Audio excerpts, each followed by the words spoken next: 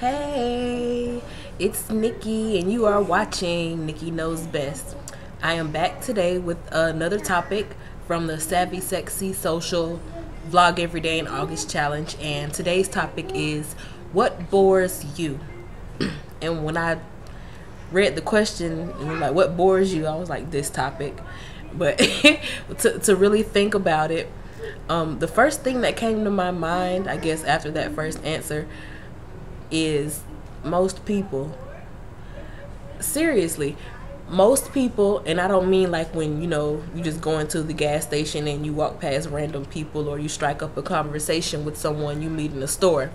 Not that. Like, after I meet people and maybe we go to hanging out a little bit more, people start to bore me. Like, I get bored of people very quickly, and I think it has something to do with OCD, but I'm not sure if it does or not. I just maybe want to blame it on that.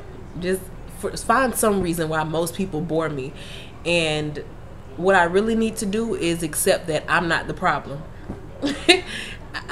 It sounds a little, I don't know, a little haughty, but I don't think I'm the problem. I just have certain things that I like, certain types of conversation that I like, and a lot of people can't give me that, so it bores me. And I'm not going to apologize for that. So, yeah, most people bore me. The second thing on my list was bad conversation, and that kind of just falls in line with most people because, I don't know, I like to talk, but I don't talk a lot. And I don't talk a lot because I don't feel like there's a lot of people that I can talk to and have a good connection or a good conversation with. I just don't. It's just not there. Like, I'm cordial. If somebody talks to me, I'm not gonna, act stuck up. But I don't know what it is. Conversation is a big thing to me. Communication is a big thing to me. And, not just like in a relationship with someone you love, but communication in any relationship is vital, and a lot of people don't really understand that. They have problems with communicating either their feelings or what they're thinking, or I don't know what it is, but apparently I just talk too much and I'm in my feelings all the time because I'm very much so vocal about what I think and what I feel, and I think that makes for good communication. But if you're communicating with someone who isn't communicating back, is it really communication? You know what I'm saying? So it's just bad conversation. That's all I'm saying. If I'm getting a message, trying to get a message to you, and you really just ain't getting it, or your rebuttals are kind of slow, or maybe I don't feel like you're interested, maybe you just look a little distracted, maybe you're in your phone. But bad conversation, whatever the reason for bad conversation, I don't know what the reason for bad conversation is because I don't have bad conversations. Ask anyone who talks to me until I become mad at that person, and then all of a sudden it's a bad conversation. But that's neither here nor there. Anyway, so most people, especially like childish people or stuck up people, they bore me. And bad conversation bores me. And Lifetime movies. I hate Lifetime movies. And it's crazy because almost every woman, I don't think I know another woman, maybe one other, but I can't think. Like, I just feel like maybe I've met someone in my lifetime who was like, well, you know what? I don't like Lifetime movies either, but I probably met someone and I just don't really remember them. But I really do feel like I'm the only person who does not like, well, the only woman who does not like Lifetime movies. I just can't do it. Like, even the most interesting one, I think the best Lifetime movie I've ever seen was the one where Taraji Henson is the mom, and the dad the dad kidnaps the son.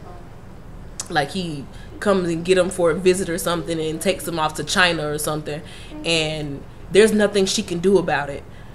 That's like the best Lifetime movie I've ever saw, and I couldn't even sit through that whole movie. I got up around like 3/4 of the way through the movie instead of just finishing it. It was just, I don't know, Lifetime movies are so long, and then on top of being so long, it's just, especially the movies like about domestic violence, and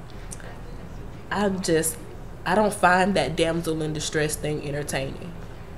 Because a lot of the movies, like, if the woman made a better decision, the movie would be over that quick. So I don't. Lifetime movies bore me. That's all I'm gonna say. So another recap: people bore me. Like, I live alone. You would think I'm bored all the time, but I'm not. I'm cool. I love my company. I like me. Like, if I wasn't me, I would try to be my friend. You know, I would like me if I wasn't me. So I have a good time with myself. I'm good company, even alone. I'm not bored when I'm alone. The only time I feel bored is when I'm around people.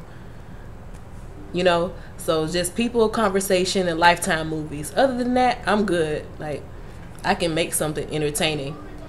But if I'm around just a boring person or in a bad conversation or a Lifetime movie is on, I'm done. I'm gonna shut down. I want to go to sleep. Pass me a blanket. That's just how I feel about it. So I knocked out today's topic. Yay me. This is my 3rd vlog. And I've been having all types of ideas just come to me. But I'm really trying to stick to these prompts because I don't want to get ahead of myself. But I think I might just like maybe have a couple of days where maybe I make 2 videos for the day instead of just 1. Because some days I may not drop a video. Like yesterday I didn't do a video because it was Sunday and I'm out with Jonah, and you know, this vlog just started and ain't making me no money. So, you know, he comes first, and we did the little family thing or whatever.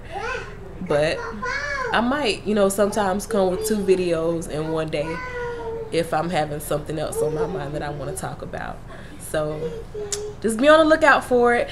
Thank y'all for watching. For anyone who subscribed so far, I do appreciate you. I see when you subscribe, so I know who you are for the most part. And thank you.